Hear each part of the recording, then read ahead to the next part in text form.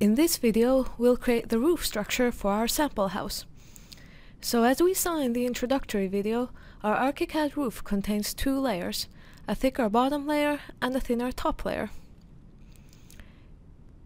In ArchiFrame, we will model a ridge beam supported by the wall framing. We will also model thick I-beams supported by the wall framing and the ridge beam. Then thinner roof rafters resting on the I-beams, which support the top layer of the roof. And finally, we'll model these extra small roof rafters, which support the eaves of the roof. And we'll also do this valley rafter.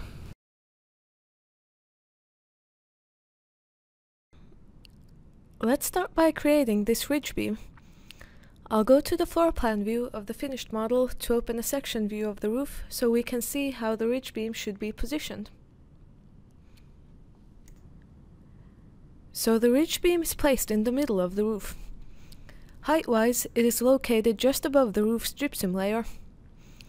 In our house, the height of this spot is 7,191.3 millimeters, relative to the project's 0.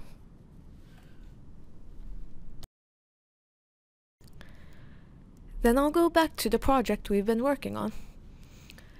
As you can see, I finished modeling all the walls of the house.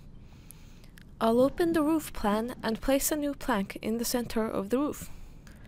For the material, I'll choose block and give it dimensions of 80 × 300 millimeters.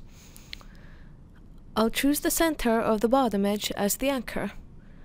And I'll set the level of the plank to 7,191.3 millimeters relative to the project's 0 level. The tilt angle should be 0 since our plank is horizontal instead of a column. The rotation angle is also 0. Then I'll place the plank so that it starts from the outer edge of the wall's framing layer and ends on the other side. In this view, you can see the framing layer as a trace reference from the story below.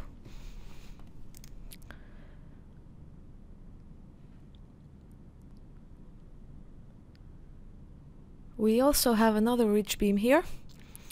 Its height can be checked in the same way as the previous ones, and it should be 6,711.6 millimeters. I'll just go ahead and place the beam in the same way as before.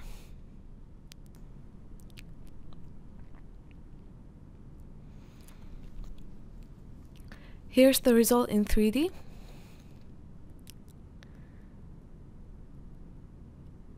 So this is the shorter ridge beam.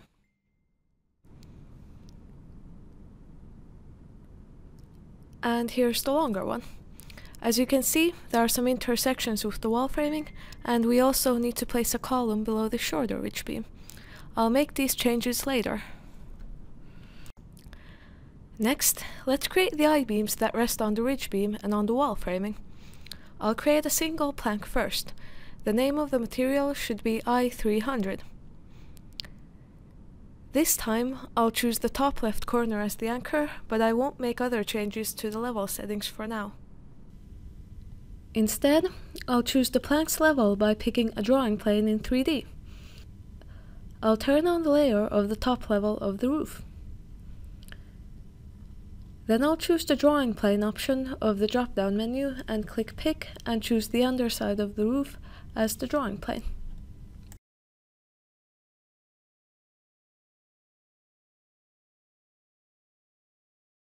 If I now place the plank, its top side would be at the top roof's underside, as shown in this screenshot.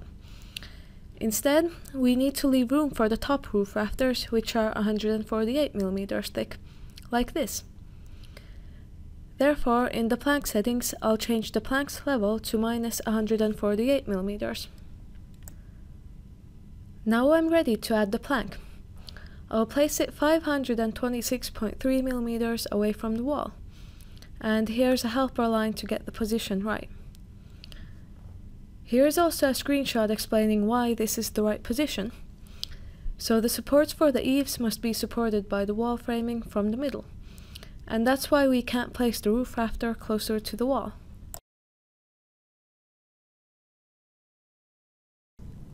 Now I'll add the rafter and make it slightly too long on both sides.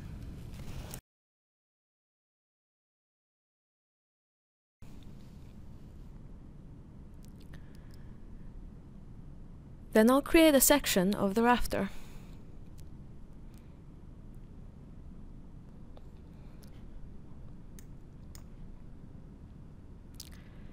In the section view, I'll cut the rafter using the Cut and Join tool in the Plank menu. Before making the cut, remember to reset the drawing plane, which was set to the roof's angle earlier. I don't need to do that now because opening the section view resets the drawing plane automatically. I'll select the option to cut by drawing a line perpendicular to the drawing plane.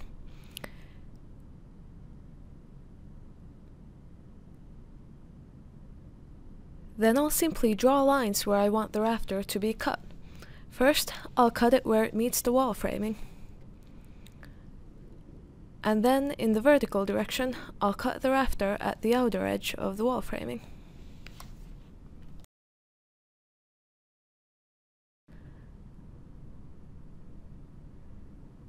Now let's look at the rafter in 3D. The bottom edge looks good, which means I can mirror and copy the rafter to the other side of the ridge beam.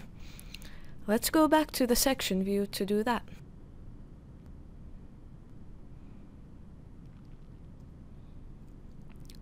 I'll select the rafter and press Ctrl-Shift-M to mirror or copy along the center of the ridge beam. It looks like the new I-beam is positioned correctly. Then I'll go to the 3D view again and adjust the rafter's ends together with the Adjust Plank Ends tool.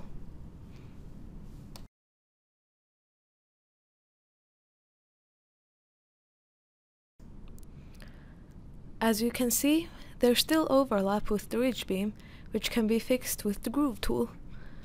I could use the simple Groove tool in the ordinary plank tools, however it's better to use the more detailed Groove tool in the extended plank tool palette.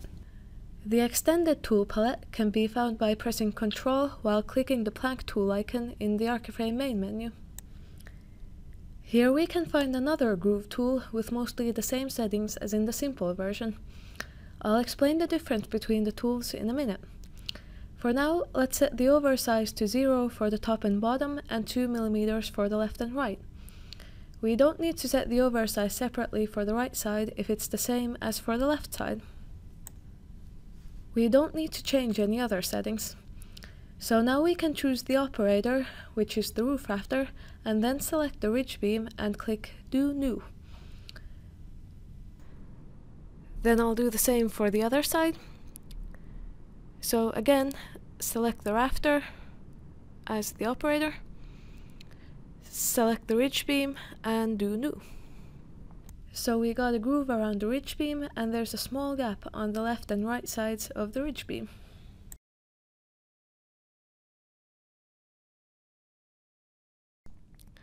The difference between extended plank tools and ordinary ones is that the extended tools save information of all the machinings that a plank has. So here you can see a list of all the machinings. In this case, our roof rafter has angled ends and a groove. With this list, we can edit the groove at any time. For example, I could move one of the planks and the groove's position would change too. With the simple Groove tool, such editing would not be possible. Now this pair of roof rafters looks good. Next, we'll do the top roof rafters shown here.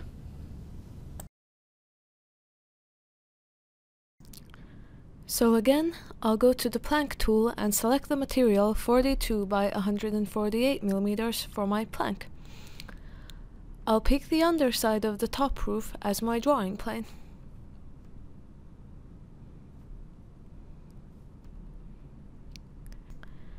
Then I'll choose the top edge of the plank as my anchor point and set the height to 0 since we want the plank to be directly below the top layer of the roof.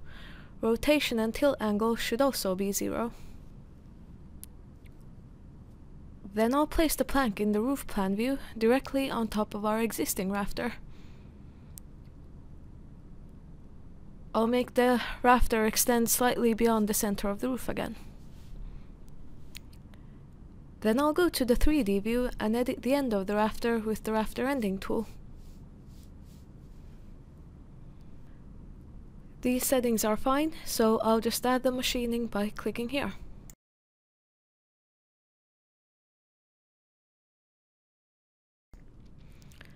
The roof rafter is too short to support the top layer of the roof, so we have to extend it a little in the floor plan view.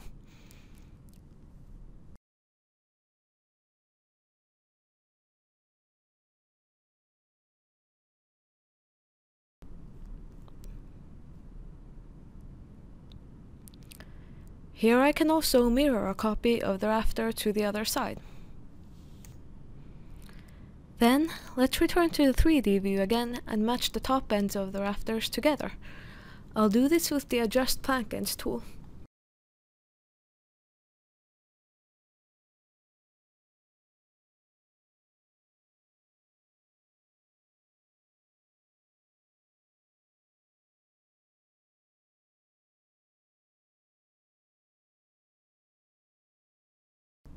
So now this first set of roof rafters looks good. Next, I'll copy all the rafters along the roof using the ArchiFrame Multiply tool, which can be found under the arrow in the main menu. We could try and place these rafters in the same spots as the wall studs below. However, I'll just set a fixed spacing of 600 mm between the rafters, because this makes it much easier to match the roof rafters going in the other direction with these ones.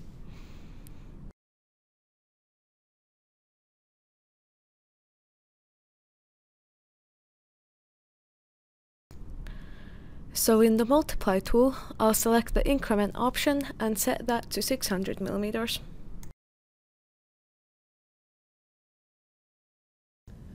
I don't want to have a rafter at the very end of the roof on the other side, since we need to leave some space for the mini rafter again. Next, I would repeat this procedure for the roof going in the other direction.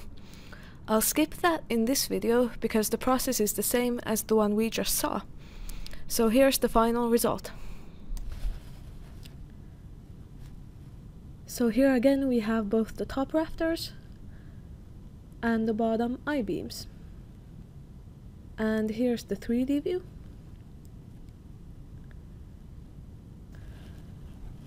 Finally, we'll now fix these intersections between the rafters going in different directions and create a valley rafter in between them. I'll go to the floor plan view and select the two I-beams perpendicular to each other. Then I'll open the hip/valley rafter tool from the plank tools window, and here I'll choose a material for the valley rafter, in this case the same 300 mm tall I-beam. So as you can see, a valley rafter was created. And now I'll do the same for the other side.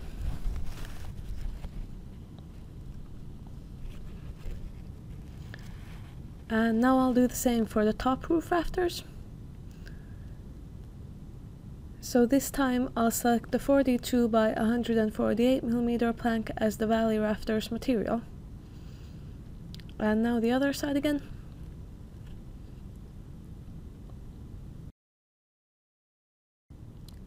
So here's the result in 3D.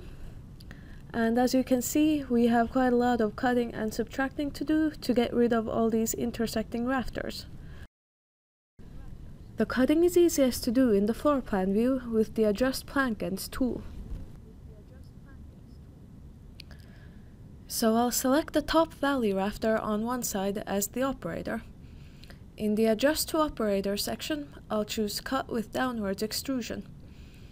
I'll explain what this means in a minute. Then I'll select the top roof rafters going in the X direction, which I want to trim to the valley rafter. And then I'll click Do. As you can see, the extra pieces below the valley rafter were automatically deleted. This is because of the Cut with Downwards Extrusion setting, which I chose earlier. So everything below the operator, which was the valley rafter in this case, was cut and deleted. Now I'll do the same thing with the bottom rafters, which are shorter and have dashed lines in the middle. So again, I'll select the bottom valley rafter as the operator. And then I'll select the bottom rafters that I want to trim to the valley rafter.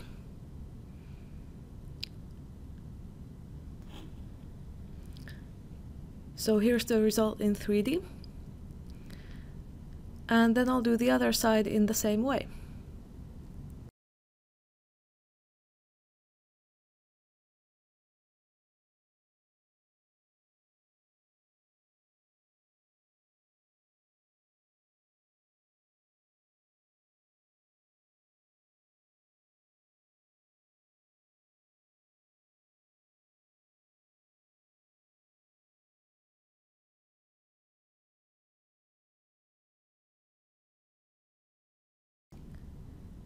And now I'll repeat the same process for the top and bottom rafters going in the Y direction. I'll skip ahead to the finished result. This is already starting to look like a proper roof structure. However, there are still some intersections between the rafters and the wall framing, for example. In the next video, we'll tidy those up and also add the extra small roof rafters above the triangular parts of the walls.